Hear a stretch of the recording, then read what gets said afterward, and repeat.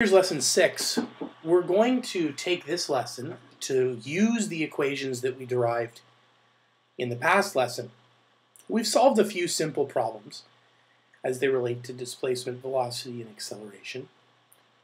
But we're going to add in now vectors, we get new equations, and we have variables. So let's take a look at 6 very typical, straightforward questions. And we'll go from there. So here's example 1. A skateboarder goes down a hill at 4 meters per second and accelerates at 2 meters per second squared.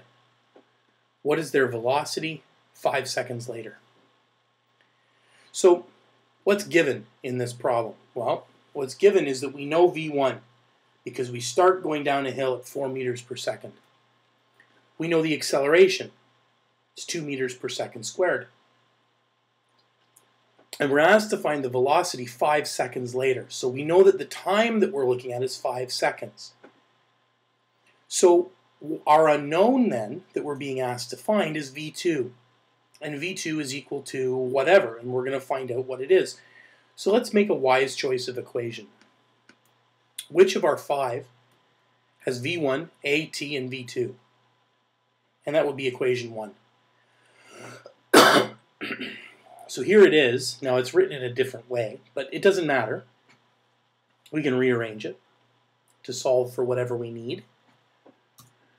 And if we substitute the numbers in, we know that the acceleration is equal to 2. V2 is our unknown. V1 is equal to 4, and T is equal to 5. And so we can now substitute, rearrange, as you'll see here. And say, oh, V2 is equal to 14 meters per second.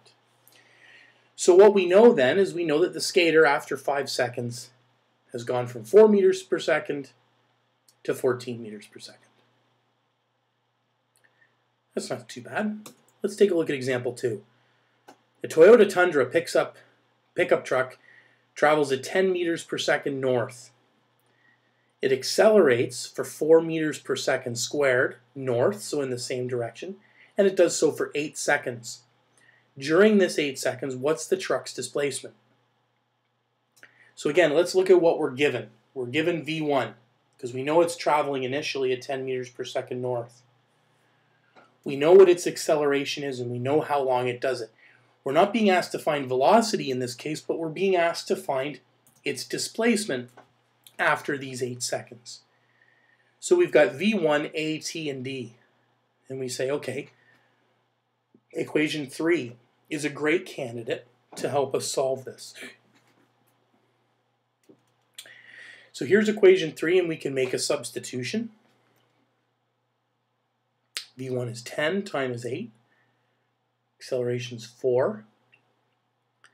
And when we substitute these things in and we start calculating, we find the displacement of the truck is 208 meters, and it's in the north direction. The reason we know it's in the north direction is because north is positive, and so we've used a value of plus 10 for velocity 1, and we've used an acceleration of plus 4 for acceleration. And so because the answer that we get is plus, we can say, okay, well, it's 208 meters north.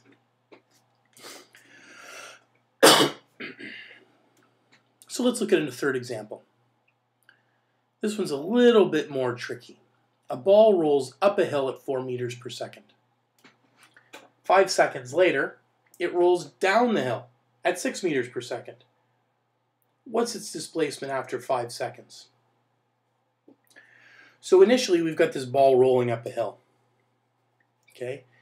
And at some point up the hill, obviously, it comes to a stop, and then it starts to roll back down. Because 5 seconds later, it's rolling down the hill at 6 meters per second. So using our standard sign convention, this problem would be really tricky. But if we tilt our sign convention to be in the positive, to be up the hill, then what we can say is, oh, this is just a one-dimensional problem again. So we can say, okay, let's go forward then, as if this ball was rolling back and forth along a straight surface. So we know that velocity 1 is 4 meters per second up the hill.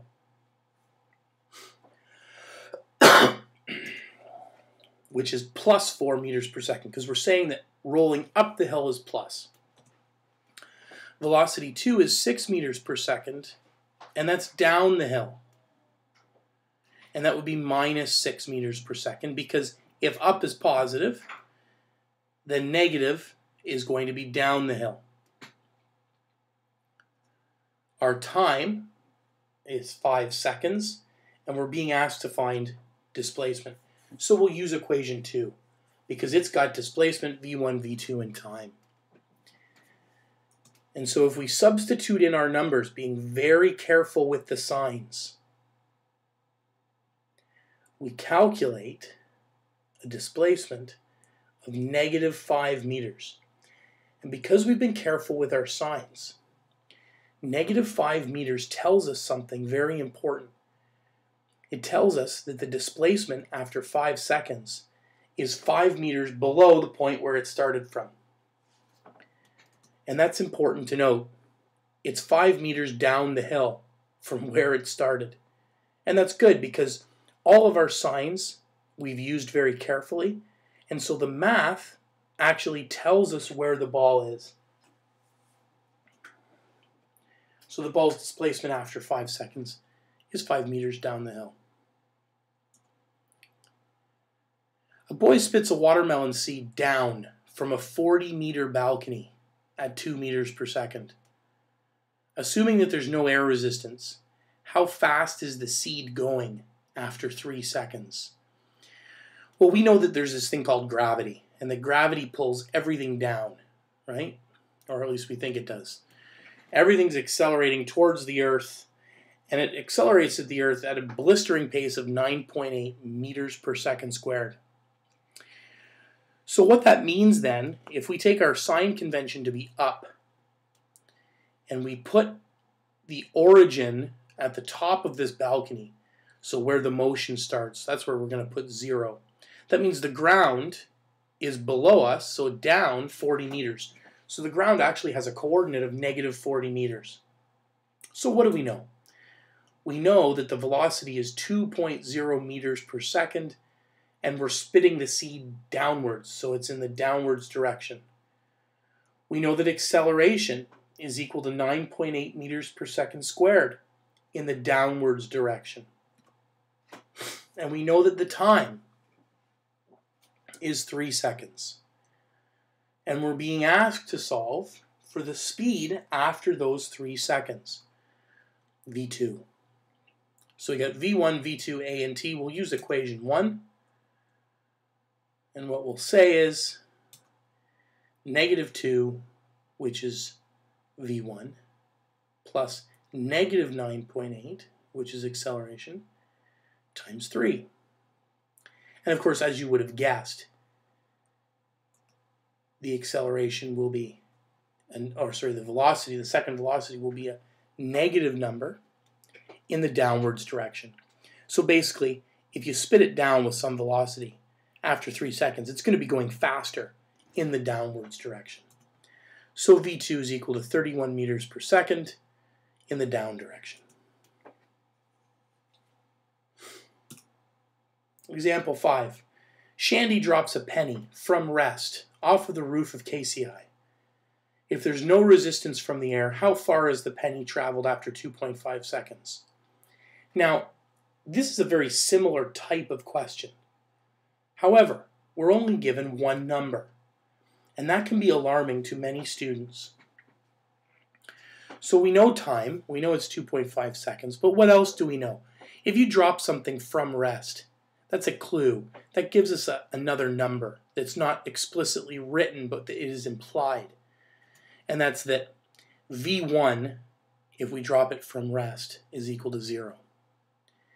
Because it's falling under the influence of gravity, we also can assume that acceleration is 9.8 meters per second squared down. And we want to know how far the penny's traveled. So with all these three things, why don't we use our equation 3 and substitute our values? As you would have guessed, the displacement is negative, so because it's fallen, it's gone down almost 31 meters.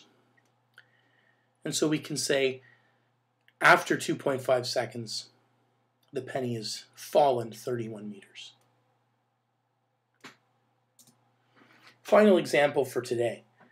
A motorcycle travels at 45 meters per second west through a school zone.